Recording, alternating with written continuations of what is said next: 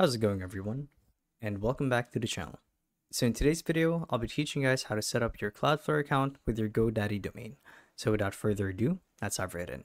So to do this is actually quite simple, and all we're looking for here is the name server from our registered domains in Godaddy. So I actually don't have a Godaddy account, but the steps actually remain the same no matter what hosting site you guys are on or platform.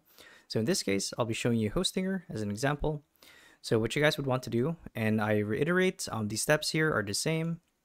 You guys click on domain and look for the name server of your registered domains under your account. What's going to happen is we're going to copy the name server like so.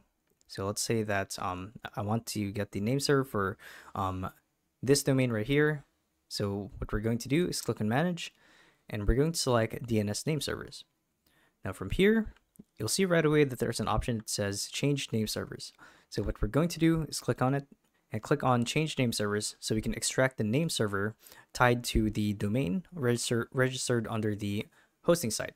So let's pretend that this is actually GoDaddy. It's pretty much the same deal. We're just going to copy it and head over to our Cloudflare account. So once we're here, what we're going to do is we want to select the website or domain that we want to integrate into GoDaddy, or I should say our GoDaddy domain. So for example, let's pick this one right here, click on websites.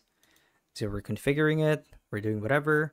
Now once we're on this page, or we've made our selection for the domain or website, we want to look for the DNS tab. So this one is usually found on the left hand side of the screen, like so.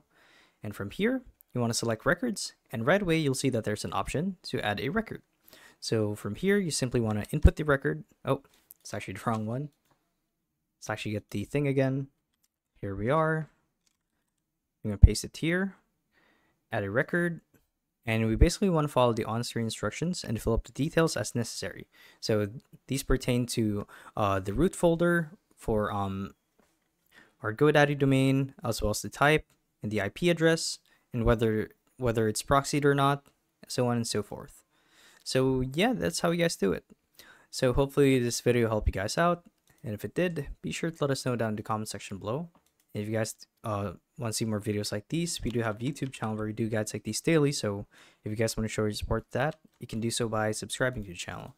So with all that said, thank you all for watching, and we'll see you guys in the next one. Bye bye.